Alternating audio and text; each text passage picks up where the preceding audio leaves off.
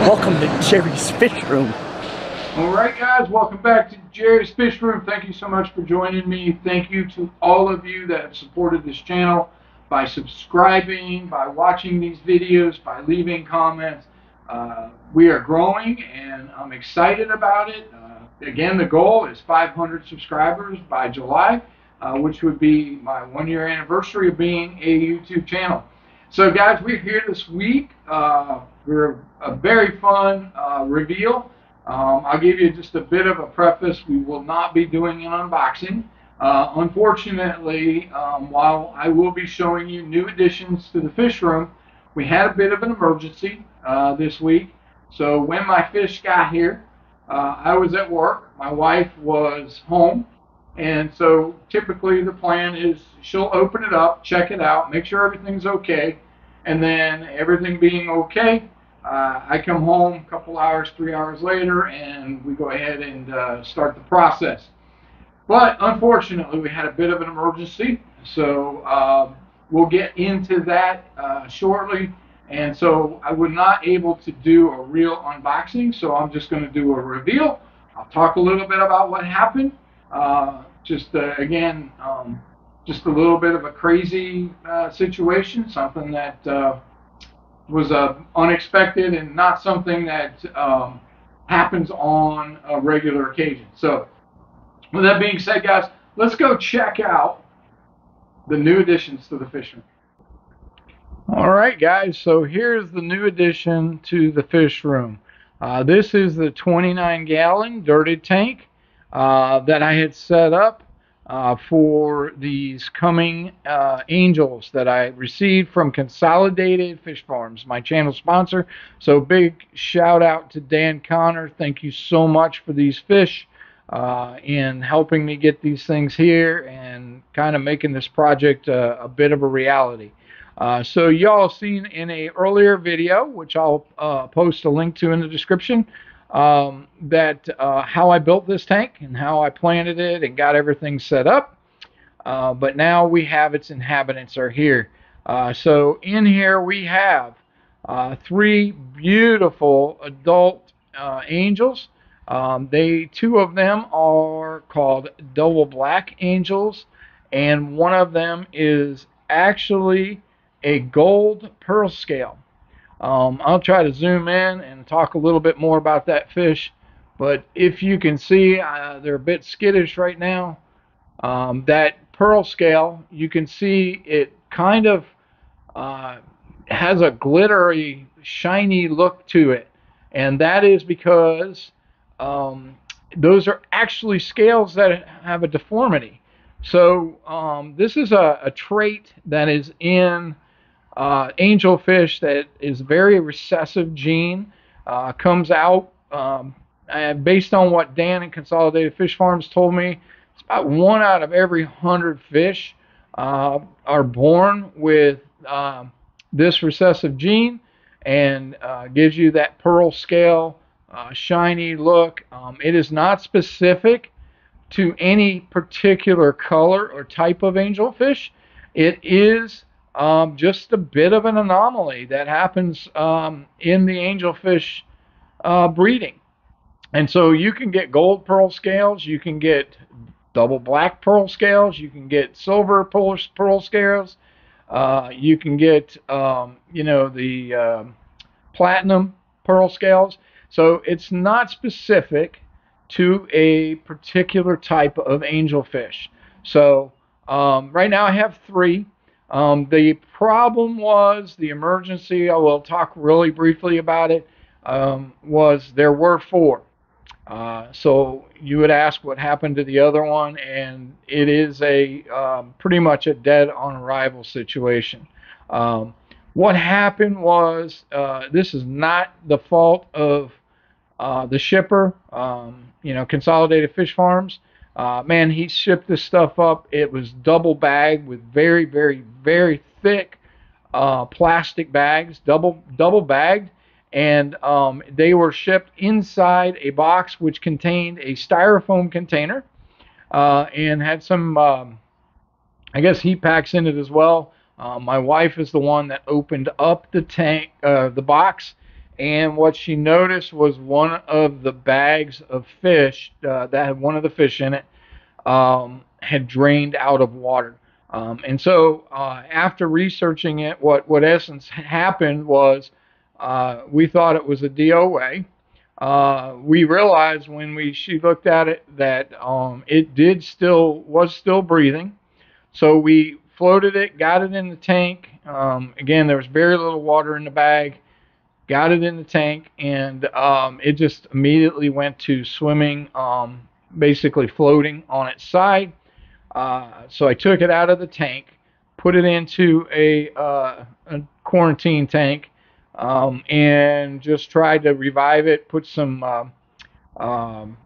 Aquarium stress coat, API stress coat in it, and a little bit, just lightly bit of aquarium salt to try to help, just de-stress the fish with an air stone. But it did not make it. This was, again, I can tell you, was not the fit. It was just a freak accident. So what happened that we believe is that these angelfish, when they get to be this size, this doesn't happen when they ship you the smaller angels. When you get those, because they're so small, there's so much room in the bag. And these bags were very, very big. But if anything startled the fish, if it was mishandled by the shipping company itself, or it got startled in some way, what ended up happening was these long fins contained barbs in them. And what appeared to happen when I examined the bag, ran the bag through a water test, there were 2 to 3 pinholes in the bag. It went through both bags. So the best thing that I can estimate is that the fish got startled. It was in just a weird position, and it was able, when it flailed around inside the bag, was able to puncture the bag, and unfortunately the water drained out. So Dan's going to send me another fish. Again, let me reassure you, this is not a Dan Consolidated Fish Farm problem. This is just a freak accident. This doesn't happen on a regular basis, but I can promise you, if there's some kind of a freak thing that goes on, he's going to get it taken care of. So he's going to send me actually another fish, because we're trying to pair them off. So the whole purpose of this tank is it's an elaborate looking tank. Naturally, I got it all set up with some plants and I'll have four angels ultimately in here, but the goal is to pair them off. Hopefully I'll get at least one pair, and then once I do, I'm going to start breeding for my local fish store. My local fish store, Community Aquatics, in DeLand, Florida. He has or had 3 local breeders of angelfish that he was buying from, and 2 of those 3 are getting out of the angelfish business, and they're going to do some other type of fish for breeding. And so I'm going to jump in and try to fill some of that void and get some angels going and get some breeding going, and we'll see where it goes. Now I know they lay lots of eggs, and I could have a lot of fry. So we'll maintain that. I probably will continue to keep the the slate in, or whatever I use for them to lay eggs on, and then just periodically I may just decide not to bring those fry about. Just get rid of the eggs, and that way they can keep doing their natural thing. And my understanding is they will, once started and I pull the eggs out, they will breed every 2 weeks. So guys, I just would love to hear from you all with the experience that you've had with angels. I've had a couple in the past, but I've really not gotten into them too much. But this is a whole new project for me. And as you can see, let me zoom in, man. That pearl scale is just stellar. I mean, the way the light reflects off of those scales is just absolutely breathtaking, to be honest with you. One of the cool things I noticed too when I've got them in here is that they, you know, it's just something about these types of fish that is very peaceful. When I sit down and watch the tank, because all they do is kind of, it looks like they're floating in air. Um, it's just very tranquil, very peaceful to see these fish. So I had to start out feeding them some bloodworms. As you know, for most fish, bloodworms is pretty much a go-to staple. If they don't eat bloodworms, then we got to look at a problem, disease or whatever. And these guys gobbled them all up, and now I have them on the Xtreme Crave Flakes, which is a mixture of krill and spirulina, and they're doing very, very well. And then I give them a treat every couple days of some more bloodworms. So, guys, I'm excited. I'm stoked. One thing you'll notice is the back of the tank. You'll see the light switches there. This tank, if you remember when I set this up, I had put the Velamax on the back, and then naturally, of course, you got double blacks against a black background. Not very good. It was actually kind of funny when I first put them in the tank. I still had the Velamax on there and no lights, and I looked desperately hard in this tank from the front, and I could not see those fish. They blended in so well with that background. I ended up having to come over on an angle looking down the side to be able to see that they were in there. So decided to pull out the black Velamax off the back. Yeah, I got that green wall or whatever back there, so it's all looking good. I'm really stoked about this. Guys, let me know in the comments what you think about them. Let me know of your experiences with them. I do plan on, we'll scroll over here. You can tell this tank is a little lighter stocked. I moved 4 of the fish out of here. 2 of the Jack Dempseys, 2 of the Green Terrors are now in the 120-gallon South American tank, and when I do a fish room update, we'll show you them. There is one of the larger Jack Dempseys who some reason got beat up. I don't know what happened, but he got a good gash on the top of his head. So he is out in the other part of the fish room, the garage, in a quarantine tank. I've got him on some meds, and we're going to try to treat him and bring him back. But the reason why I show you this tank is I am going to break this tank down eventually, and we're going to go and make this a dirted aquarium as well. And then I've decided that I'm going to make this an angel and electric blue Acara tank. So that is one of the new projects that's coming up, and I'm looking forward to it. And so since I'm still here in this fish room, we'll just give you a quick shot. Sorry for the glare with the blinds, but there's a quick shot of my Africans. Everybody's doing well, and let's go have that announcement. All right, guys, so hopefully you love the videos of that angelfish, those angelfish that we got in. They're amazing. They're outstanding.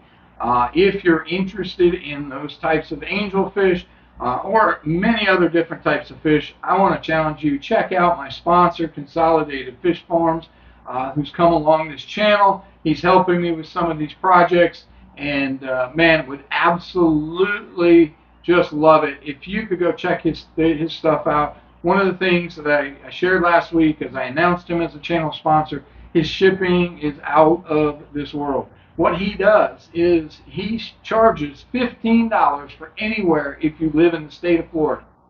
If you are in the continental United States, $25 is the most you will pay for shipping. It is mind-blowing. I have looked at a lot of places to get fish shipped from out of state, and I'm paying $30, $40, $50, sometimes $60 in shipping. He will get them to you for 25 bucks, and I promise you, if there's a problem, he will take care of you. You know, again, it was kind of a tragic thing this week where I lost one of those. They came in. That was not anything he did, man. Those fish were double bagged in a styrofoam container, and they bagged separately. You know, it just blew me away that the plastic bags, as thick as they were, absolutely somehow got a hole in it. And again, it was a freak accident from the spine, or whatever you want to call it, the barb of the angelfish poking a couple of holes through there. The fish just must have been totally flipped out for some reason. I don't know. The box didn't look damaged, but you know, you get pushed around, nudged around, they're totally in the dark. Anything could have happened, but man, that was not a Consolidated Fish Farms problem. And even though he sent me those fish, and one of them didn't make it, he is like jumping all over, and he's going to take care of the problem and get me another fish. So, guys, go check out his channel. I have a link in the description for Consolidated Fish Farms. Use that link and use the code Jerry's Fish Room, and you will receive 10% off of your purchase.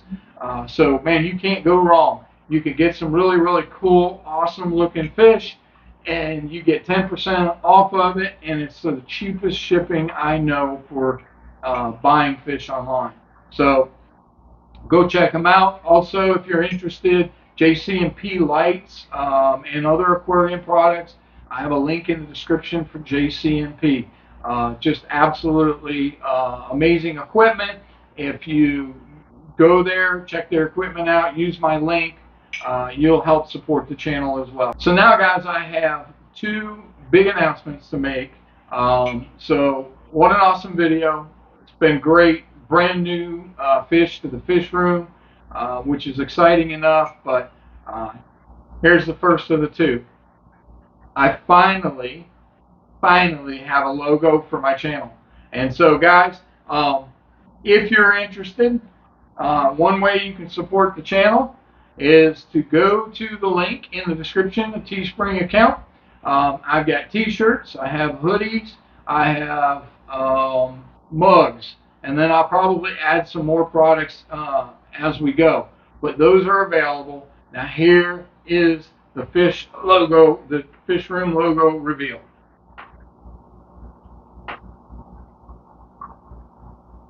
Guys, I can't thank my pastor, who's the one that created this logo for me. I am totally stoked over it. You can now own a t-shirt. This is from Teespring. With this logo on it, it's got the catchphrase that I always use, keep loving the fish. But I also put that so when you're walking away from people, you can constantly remind them, keep loving the fish. And so, guys, go check out this great product. I'm excited about it. Again, it's another way you can help support the channel. Greatly appreciate it if you guys do. Here's a sample mug that I got. Hopefully it's not coming in blurry. You can get mugs, you can get t-shirts, and just another great way to help support the channel, help me do more projects. So, bonus announcement. My buddy Ben kind of let it out of the bag on Saturday at the live stream, but yours truly is going to Nashville May 12th through the 16th. I'm going to go and chill out with my good friend Ben Ochart. We're going to go up there on a Thursday. On a Friday, Ben and I are going to Glass Cages. That's right. Yep. We're going to check out Glass Cages. I am stoked. I know Ben did a video. Ben just got a 300-gallon tank from them. And I am so stoked and so looking forward to going and checking out their facility, how they build their aquariums. And yeah, I'm hoping, fingers crossed, I'll be able to work out a deal on a new tank. I'm looking to replace the 120 that's in my front room with something similar, but a little different. That tank is an older tank, and it will have to be resealed. But for me, I just want to go ahead and get one of those awesome looking Glass Cages show tanks. So I am totally stoked. Looking forward to going up and meeting Joe and everybody at Glass Cages. And then the second thing I'm going to be doing is, yep, yours truly, going to be on a live stream with Ben Ochart on Saturday, May 14th at 11 o'clock Central Time, 12 o'clock Eastern Time. I'll keep reminding everybody, but come check out the live stream. Yeah, I'm stoked. I've never done a live stream before, so Ben's going to have me on his. And then, yeah, I get to go and see Ben's new 300-gallon tank. So, guys, those are the two wonderful, great announcements that I have. And so I'm going to leave you with the new logo. So go check out Teespring. Links in the description. Get you some swag. I'm looking forward to seeing those Jerry's Fish Room t-shirts all over the place. Just again, so excited. Hopefully, just as a side note, I may get a second logo coming. There's another individual who is working on it, is supposed to send me one, and when I get that one worked out, we will have a couple of logos so we can get a couple of different styles of t-shirts and stuff going. So I'm excited. I'm stoked. I don't know if you can tell it, but till next week, guys, keep loving the fish.